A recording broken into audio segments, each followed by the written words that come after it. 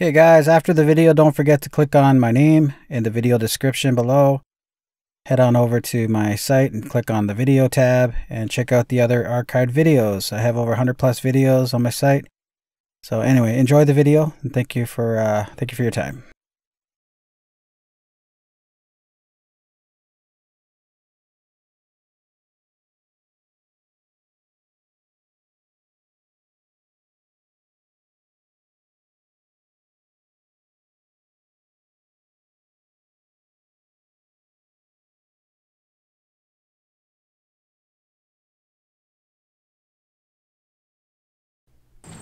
Okay guys, welcome back to Jack of All Trades. Today we're going to take you through alternator testing and replacement video. What we're going to do first is we're going to test our battery, load test it. We're going to want to charge our battery, and we're going to want to double check our voltage on our battery and make sure that it's fully charged. It's a cheap DVOM. What we're going to do is I'm going to grab the test leads, and we're going to set our DVOM to 20 on the DC scale on volts. I'll show you that in a second.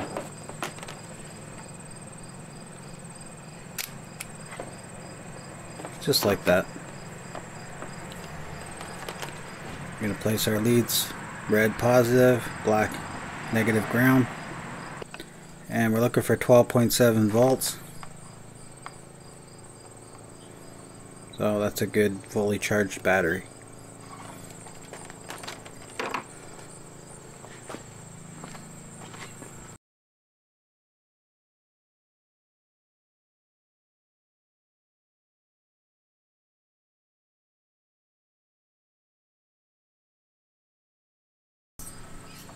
Okay, I'm going to connect my load tester. Pick this up at Canadian Tire.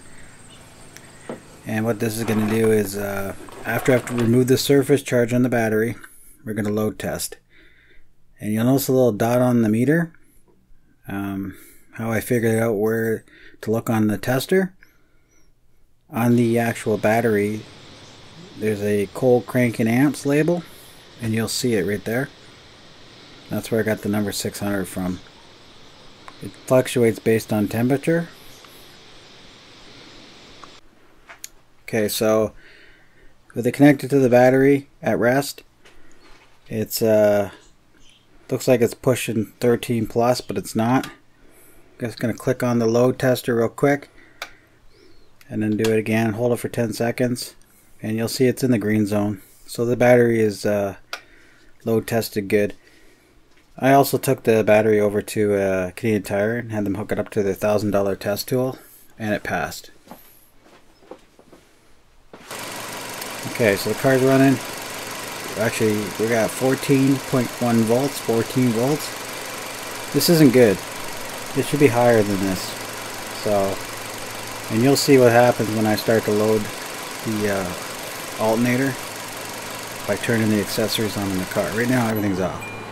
So turn on the blower, fan on high, the headlights on, and the AC. I want the Hornet in my car. Now looking at the meter, you see how it's in past the red? That's no good. It means that the battery is actually being drained with everything on it idle. Even if I bump it up to 2500, it's still well below spec. It's not even charging the battery.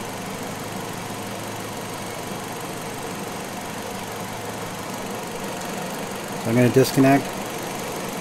The wires, always disconnect the negative and then the positive when it comes to a load tester.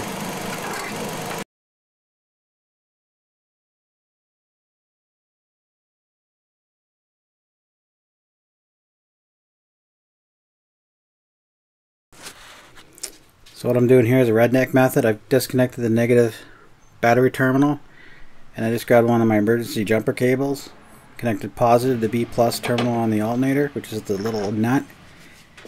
And I got the other connector on the top there of the engine cover. Now when I connect the negative back on the battery, that cable becomes live, so you want to be careful that that jumper cable doesn't touch the ground of any of the body, because it could spark.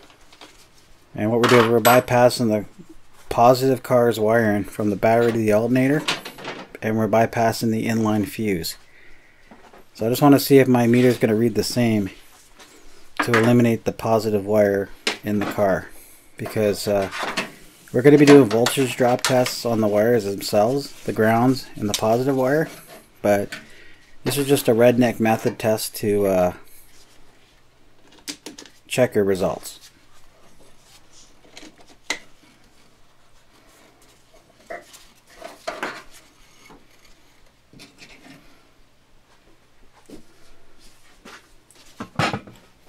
And we're going to connect the jumper cable to battery positive. And then we're going to load up the car with the accessories again. The blower motor on high, heat IEC on in the headlight. And you're going to rev it to 2500 RPM, but you see how it's at 12.6?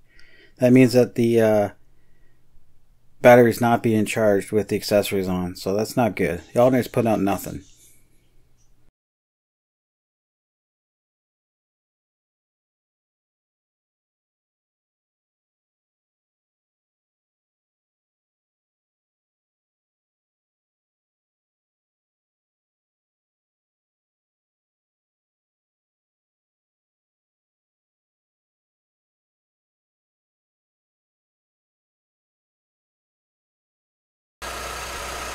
So what we got is a cheap Walmart clamp, battery negative disconnected, car's cool, and I connected this to the B positive of the alternator, and as you hear the fan come on, you don't want to be sticking your fingers in there because you can get caught in the fan and get burnt by the exhaust manifold. We're going to connect the DVOM, and it's set to 2 on the volt scale. And we're going to take the positive lead and touch that clamp connected to the alternator.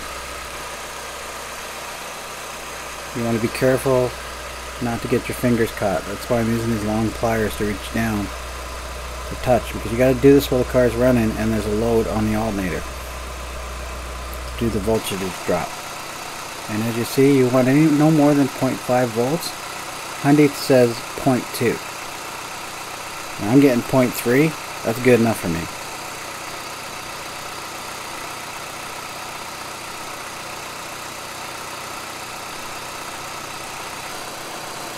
We're going to do a voltage drop test on the ground. The negative side of the battery, we're going to connect one lead, and we're going to touch the other lead to the alternator outside case of the alternator. Now if you hook your DVOM backwards, you're going to get a negative reading. It's still the same reading. And we're looking for no more than 0.2 volts with a load and the car at 2500 RPM. So I got less than 2 volts. So I know that my grounds are good.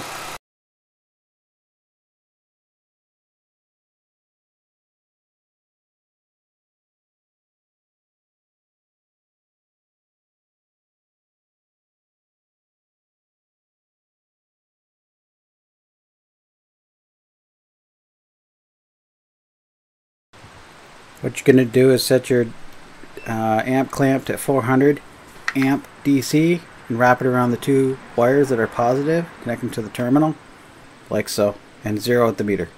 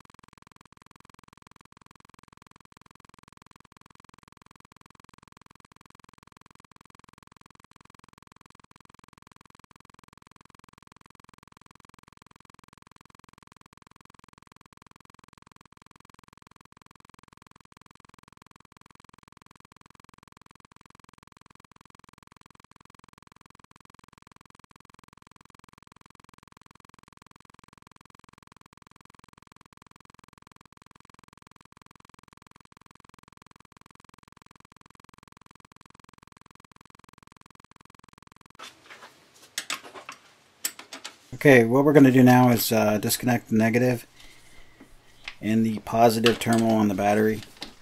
We're going to want to clean all the connections to the battery, positive and negative terminals, as well as the connections themselves. And we're going to be also checking the battery to body ground and engine block to body to make sure that all these connections are secure, because you could have high voltage drop tests because of high resistance and corrosion, a break in the wire. So we're just going to clean the terminals. I picked this little cleaner tool up at Walmart. It's got like little wires in it. And once both terminals are clean, we're going to use the other side of the tool to clean the inside of the connectors or the terminals. Make sure that it's all nice and clean.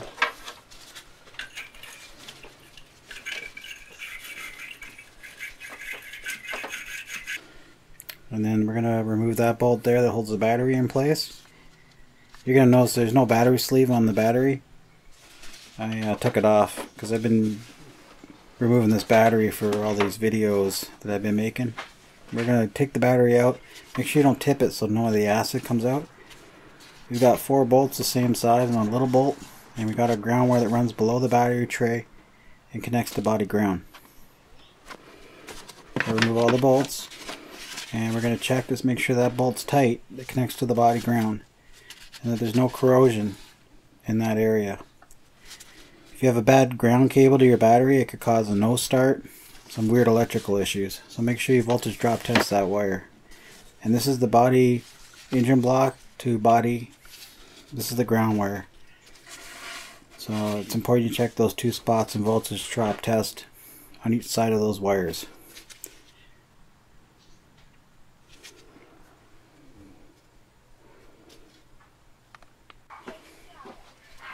And before I put the battery back in, I suggest tipping these bolts with some anti-seize, and this will help remove them later, because you got a lot of corrosion and a lot of weather, especially if you're further north, and these bolts rust out.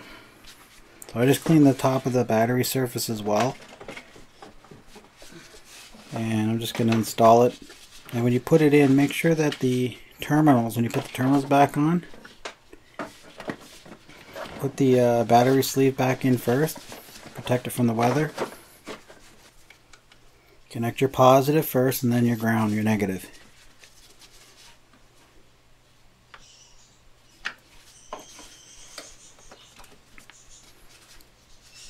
And when you connect the negative, you want to make aware that it doesn't make contact with the fuse box, the plastic, and the terminal, and the positive wire doesn't make contact with the radiator hose to cause it to heat up. Once you got the battery centered, you're going to put in the clamp that holds the battery to the tray. Hand tight all these bolts, quarter turn, that's good enough.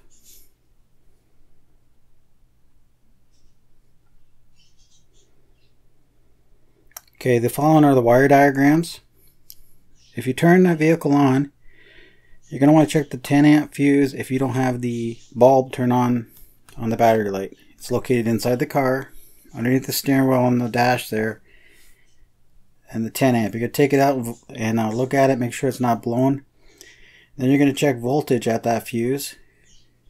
And I got all the connectors covered right now. You're going to turn key on, volts are going to run through the connector, which is this connector here at that pin. And then it's going to run through the fuse. But before it gets to the fuse, it's going to run into IPG and over to the fuse. If this is going too fast for you, you can always pause the video and check the wire diagrams out. So from there to there, we're going to check over from the fuse box to the dash where the light is.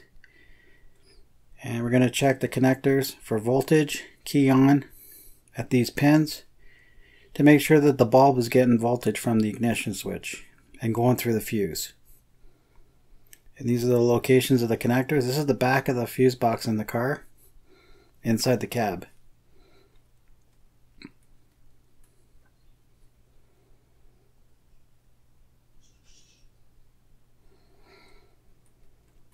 So what we're going to do is we're going to create our own ground on the bulb light, and we're going to do it at M09-2 connector, and you'll see it right there.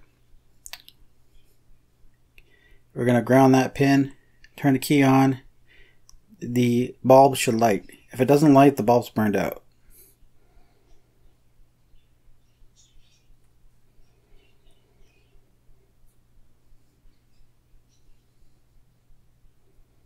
And then we're going to check the wire after the bulb. It goes from the dash back to the fuse box.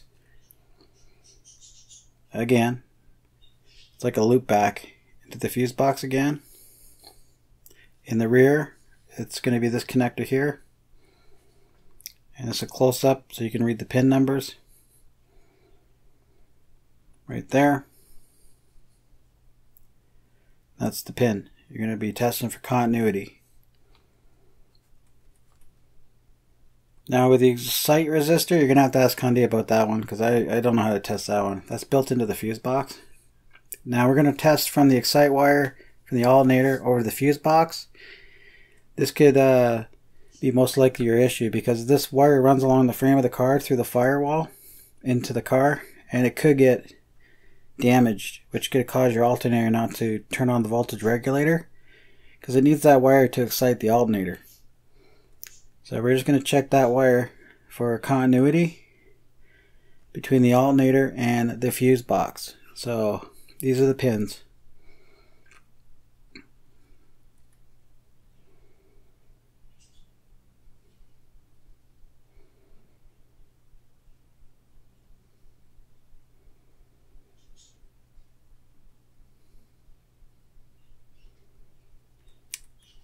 So that's the connector that plugs in, and the other one is the actual bolt that connects to the positive wire. So I'm sure this information will be valuable if you've got issues with your bulb in your dash. So let's, what I'm going to do is I'm replacing the 3 belts, but I'm not going to cover this. I have a 3 belt replacement video series with connectors, torque specs, belt tension. Please check that out with this video, because if I miss some things in this video, like torque settings or whatever, you're going to want to know it and see all the close-ups. I went to Canadian Tire and I bought a rebuilt alternator from Remy, and it's OE spec. It's got the same amperage rating as the OEM, and it's got the same adapters, the same connectors, the same size pulley, which is important. You're going to make sure the pulley is the same on both alternators, and you're going to check it for any noise. I had this alternator bench tested before I brought it home, because you don't want to put an alternator in and find out it's not working and have to redo this job. That's B plus with the nut, and the other one is the Excite wire, the connector. And this is the lower alternator bracket. You're going to press that little adapter in, because if it's sticking out, it won't install in the car correctly. And the alternator did have noise in the pulley. This is the product number, the 01967772-4. There's different companies that make different alternators. I just chose the Remy.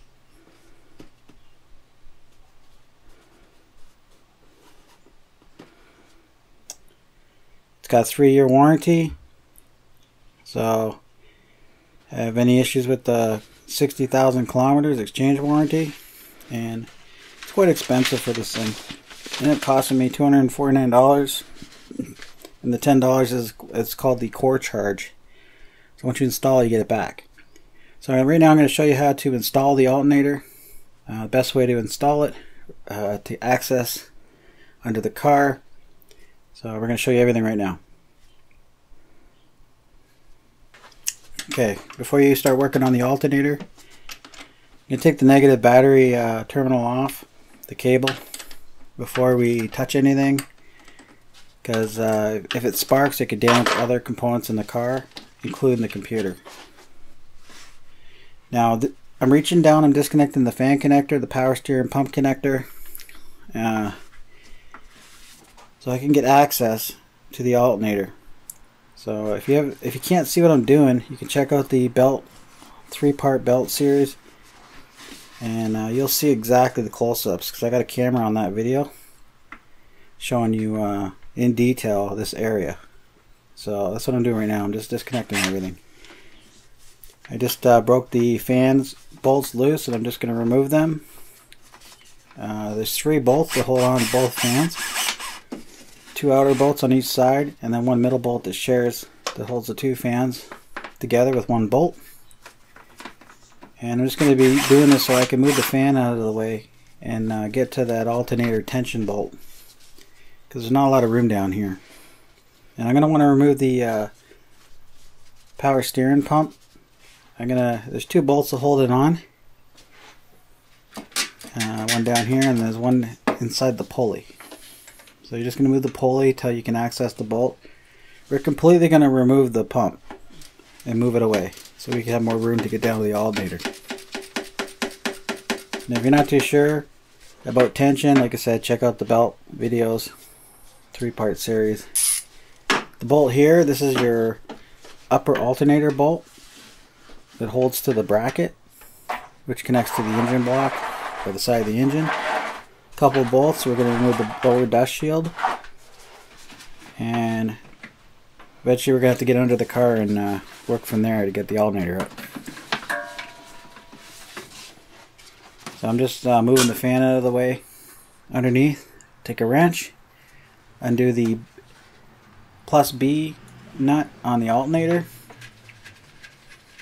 and then just we're going to unthread it with the hand, and we're going to wiggle off the wire that connects to the battery.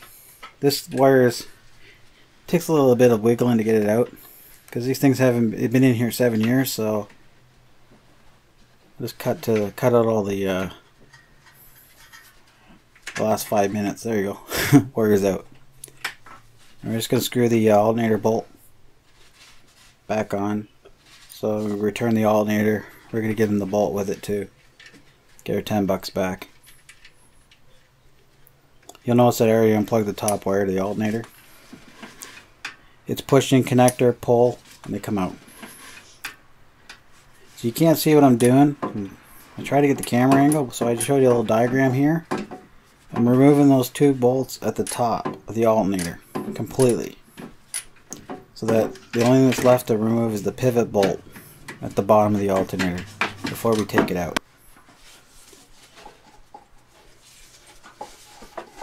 And like I said, we're just going to remove the water pump. Don't be yanking on it. We're just going to have it sitting there. You're going to need to remove the oil filter. You need a catch pan. You can reuse the oil filter, but just make sure you test it with the car on for leaks before you put the dust shield back on. You need to remove this tire, 80 foot-pounds for the bolts for the tire, and the 2 bolts for the dust shield to get access inside the side of the car while we're underneath to hold the alternator. And you can see I already moved the bolt out a little. I'm just going to attach a pair of pliers so we can remove the bolt the rest of the way. And so I don't damage the oil filter threads, I'm under the car holding the weight of the alternator with my hand while I remove the bolt. And then we're going to slowly work the alternator up. This took about 20 minutes, by the way. And wiggle it up, and it should just come off, up and out, and release. So we can lower the alternator down past the oil filter to the bottom of the car and remove it. Just like this. Now there was another video that showed it removing it through the radiator. That's just stupid. It doesn't work, so don't even try it. You want to remove the alternator this way. This is the only way to remove this alternator. Okay, so there's the old one, there's the new one. There's an amp sticker stamped on it. If you're not too sure when you're doing the test of the capacity of the alternator, I covered that in the testing part. And we're just going to carefully put the alternator up, and then put our bolt back in, and then the nut to hold the bolt. And we're going to leave it loose, but it's going to be hand tight, just like that. And now we're going up to the top, and see the 2 circles at the top, the alternator bracket. We're connecting the 2 bolts back right now. up at the top. So it's hard to film these areas because they're really tight to get my camera in there. The tripod, it's just, I show this better in the other videos, in the 3 belt replacement videos. So this is a snapshot. There's the tension bolt and the alternator bracket bolt, which I just put back in. And that's holding the alternator in place now. It's not tensioned yet, and none of the bolts are tight. There's a little square on the bottom of the alternator where the cable wiring connects. You want to push it in to hold the cable. And you got to pull it out of the connector as well when you remove the old alternator. So I'm going to put the 2 bolts back in the fan. It fits down in the slots, and then torque it to 8.0 foot-pounds. That's not a lot of torque. That's basically hand tight a little bit and you're done. Connect the alternator plus wire, which is the excite wire, and tighten the B plus bolt at the bottom of the alternator. Actually, no, not the B plus. Yeah, the B plus, where the cable connects to the battery. 26 foot-pounds, that nut. And then do all the torque settings. So now we have the car running, nothing's on. We got, see how the needle's higher now? We got almost 14.5 volts. And with the load, we're down to 14, 13.9. Depends on the temperature when you do this test. That's a good alternator. Thank you for watching, guys.